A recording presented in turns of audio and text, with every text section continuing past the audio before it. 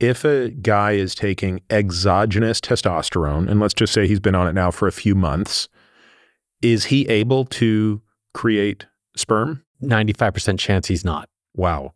While he's on it. All right, so now let's talk about the guy who comes to see you. He's been on exogenous testosterone for 3 years.